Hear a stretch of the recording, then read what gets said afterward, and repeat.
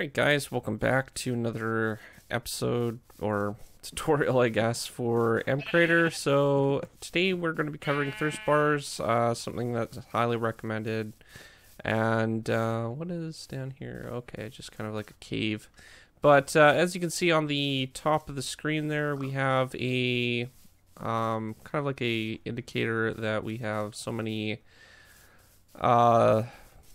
bars left of actual fluid. So basically, as we run around and do stuff, what it will do is it will start draining by halves. So very similar to the health bar, and we'll just keep running around until it does that. It takes a little bit long. I set it to kind of be more of a balanced number, so it wouldn't be too overpowered. But as you can see, it's now half a bar, so that will happen ever so many ticks. It will actually remove it. Now to get it back, we have just a custom item. So if we were to fill this up in something like a lake or something, let's go find some water source. We can head over to the water over here. There should be some easy stuff. We just need to basically grab that, and that will give it to us in a water bottle. So we can take a drink. It'll give us 1 bar of water. And as you would expect, you can basically have different effects. So if you were to get all the way down to a certain point, you could start having some kind of effect for status effects, or you could deal damage or something like that for the entity. Now generally, reality, if you drink too much, you're going to not have a really good time. It's going to be really bad for your body if you drink too much. People have died because of that. And if you don't drink enough, well, the same thing happens. So generally, you want to make sure that there's a good balance for liquid. So maybe if you go over, you might want to make it so it's kind of deals some negative effect. Maybe not exactly damage, but it depends on how much you drink. And then if it goes down too far, then you would definitely want to deal damage and a few other things. But yeah, it's pretty straightforward stuff. And obviously I made it sound like it's eating, but it's not the intended sound that I wanted. But yeah, so that's basically it. Now in survival, if we go into survival / game mode, survival, oh, that's spectator, survival. If we go and grab the water here, it should replace our item in our main hand to a water bottle. So as you can see, that it just kind of picked it up, put it into a water form, and we should be able to get a regular bottle back, apparently. So there's that. We'll fix that up in the code while we're reviewing it. But yeah, so there's that, and yeah, it's pretty straightforward stuff. So let's go into MCreator and I'll show you how I did it. So I'm not going to lie, there is a lot of conditions. There are all these conditions for the different half and full bars. So those will need to be set up in the particular order that you basically have your fluid, like your bars themselves. We'll cover those in a little bit. Basically though, it's pretty straightforward. We're just testing for the full ones, if it is equal to and greater than a certain value. If it's not, if it's like a half, then we're testing if it's exactly a value of something. So for example, this is the 19th one, so it's only testing if there's 19th bars. Now there is a total of 20 bars generally in a thing of health. So your health bars have 20 bars that it can go through, even though that it displays only like 10 hearts. It's still, there's also the half hearts. So this is basically where the 20 comes in, because 10 times 2 is 20. So if it's equal to or greater than 20, then it's going to be like a full bar of health. And when we get down to the next full one, what we're doing is we're testing if it's 18 or greater than, or equal to or greater than 18. So basically anything above 18, this will display. So that'll make more sense when we actually get into it. But yeah, so you're going to need a drinking item, something to fill your water bottle up. This is just a basic item. I think the sound for... I'm not sure where the sound is actually, to tell you the truth. It might be under food properties. Oh no, this one shouldn't have a sound. So right click, this is where your right click event will basically take place. So when you right click on the water, what we're doing is we're testing for get fluid as a block, and then we're basically testing for a water source. So basically if it's a water source, then we're replacing the block where the water was with air. And then what we're using is the look position of ray tracing. So ray tracing allows us to basically connect with water if you're standing in air, and it allows you to pick up the water itself. So basically what I've done is set it up for source only and set the distance for 4.5, which is the distance where the player can actually reach at. And then what we're doing is we're basically telling the game to only remove the main hand item. So if we have a stack of empty bottles, then what we're going to do is only remove that if the player is not in creative mode or spectator mode. So basically, if they're in adventure or survival, this will basically take effect. And then lastly, we're just adding a water bottle to the actual player's inventory. So that just basically adds it to a random slot that is available. If it's not, then it's probably going to drop it on the ground so the player can still pick it up. So with that being said, that's all there is for that particular item itself. Pretty straightforward stuff. And then we have our filled one. So our filled bottle properties, we wanted to basically set up the animation, so I have it set to eat. That's fine for now. Item duration, you want to set this to something like 32 or something like that, so the entity will basically make it edible.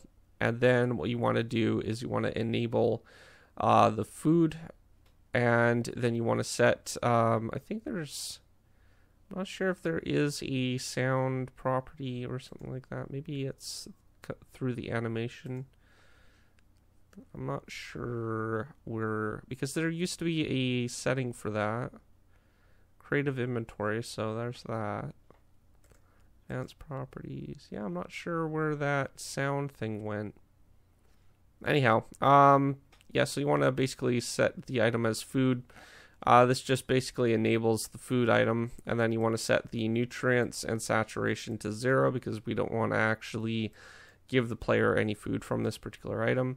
And we want to make sure that it's always edible. So basically, if we're hungry still, like, or if our hunger is full and we're thirsty, we want to be able to actually drink without having to wait for our food to go down. So you want to make sure that is enabled. And this is basically the item that you would basically select for it giving it back to the player.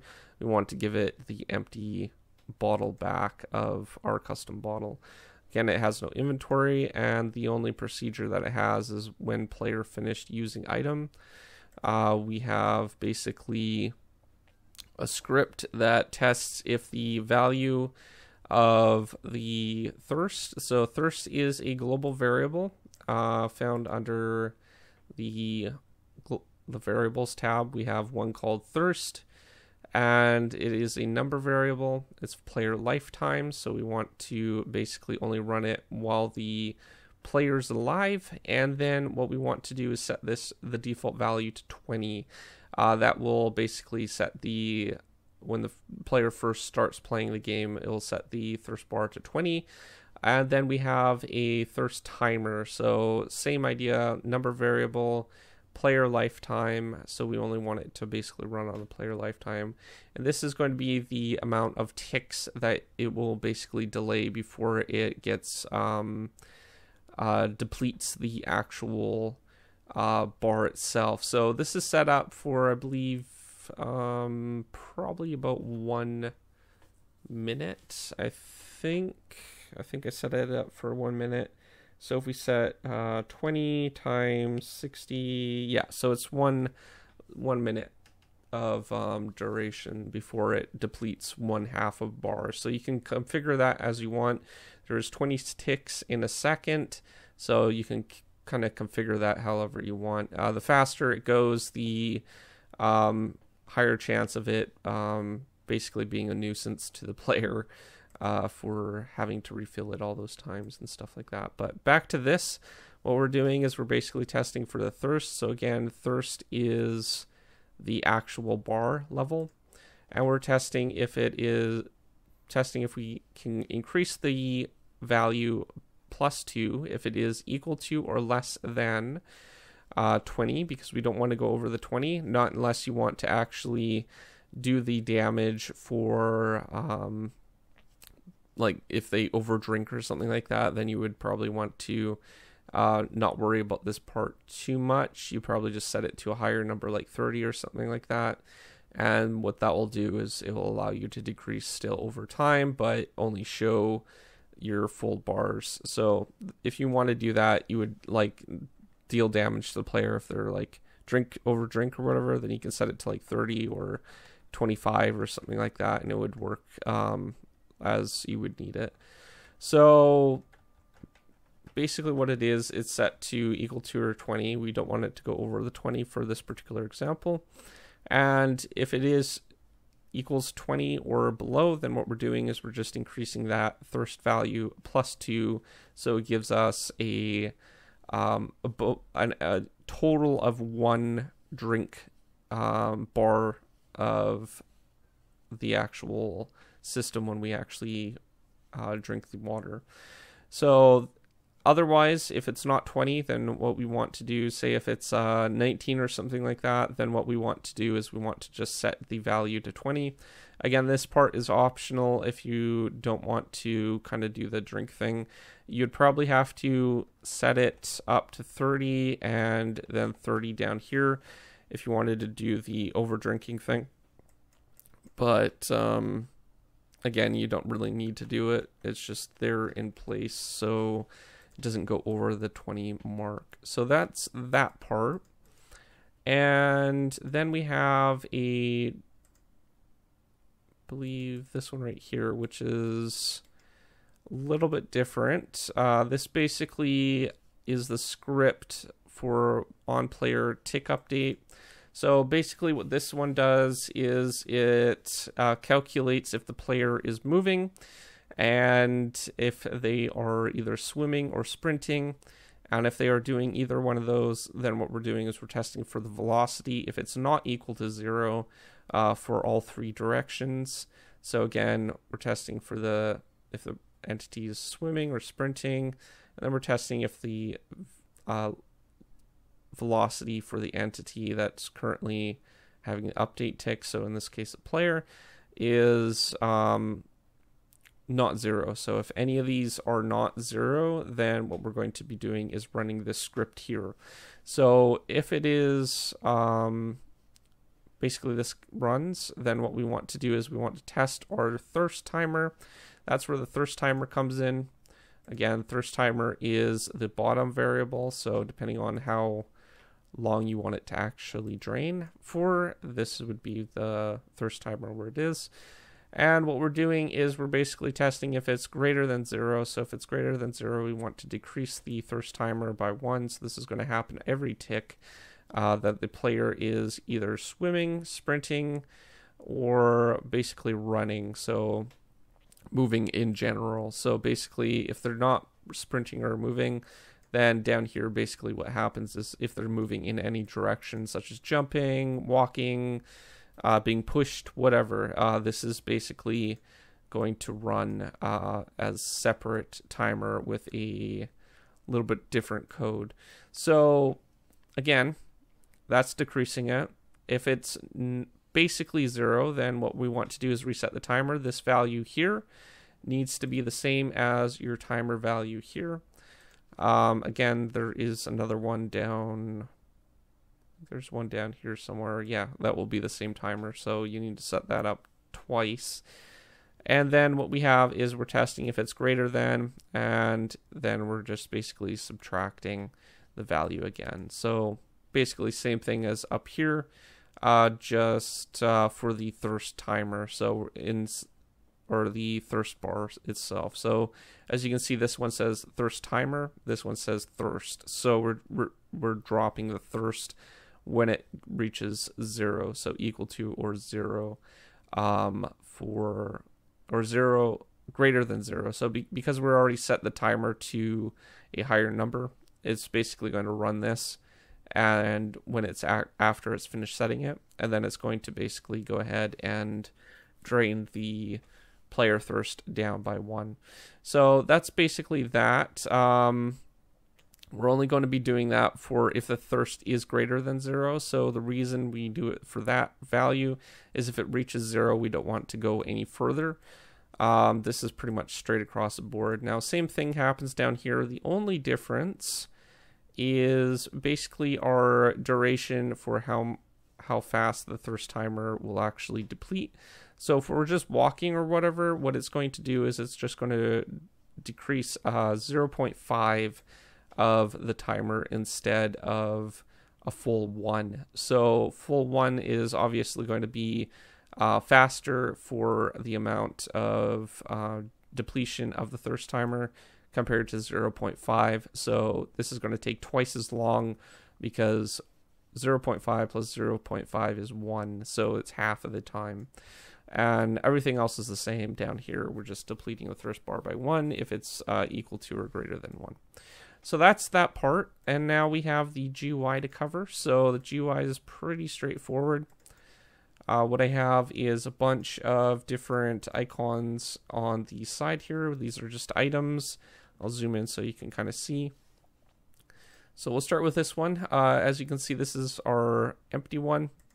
And we have basically just an empty icon that has no actual display condition for where it needs to be displayed or not. So this is always going to show. You want to make sure that it's not above the bar itself. This is going to interfere with the actual game layout for how the health bar and all that other stuff is set up. So you want to try to use the corners at the top, or have it go up and down in the bottom corners. Those would work as well, but you want it out of the way where it's not going to actually interfere with the gameplay either. You might even want to make a general display condition where you can enable or disable it through a certain value, like a keybind or something like that. But that's not what we're here for. There's a half icon. This one is set up for a display condition. This one is for display condition 1 for the half one. So basically if it's half of the value of 1, so it's going to display that one.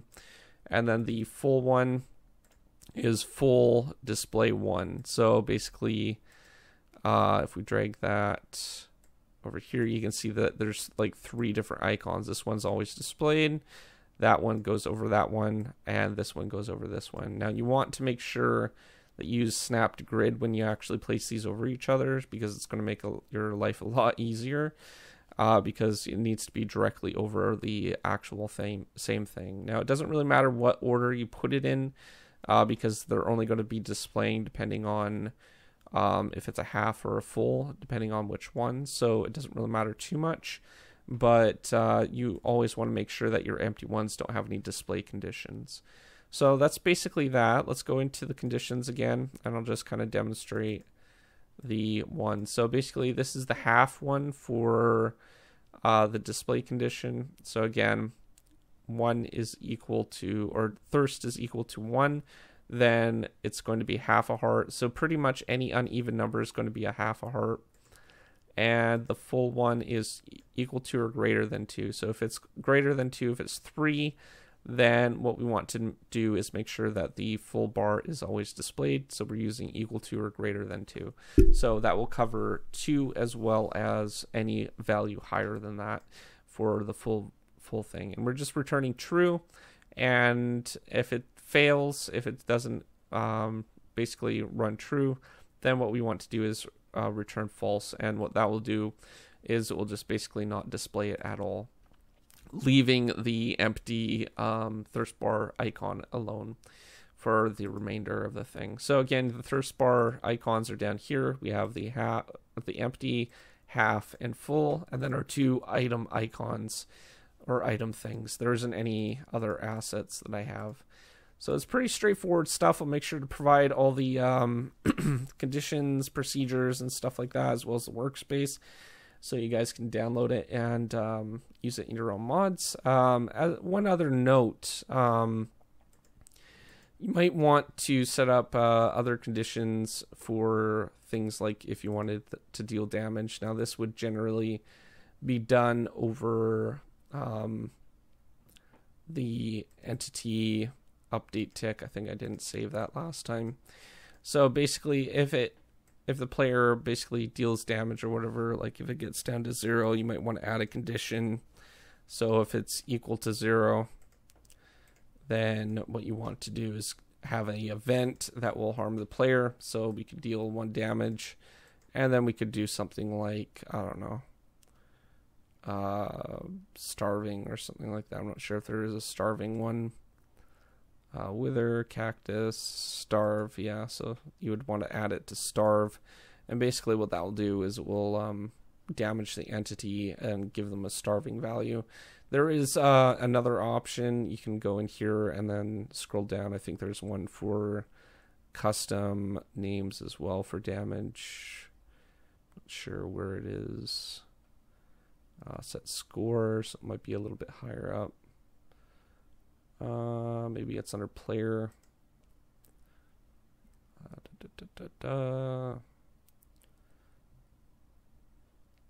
Maybe entity, I'm not sure. There used to be one. Deal damage. So this one right here with the localization, you can basically deal damage and then set up a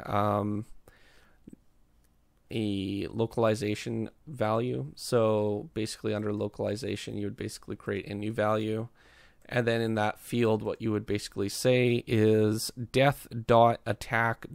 And then the value that you give it. So in this case, the default one would be custom, so .custom.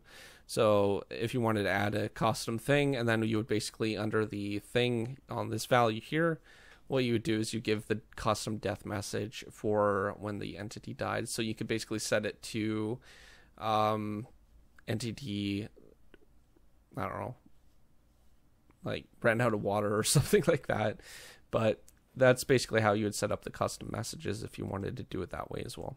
So outside of that, if you are new to my channel, don't forget to subscribe, comment down below, rate the video, and I will see you guys next time. Thanks for watching. Peace out.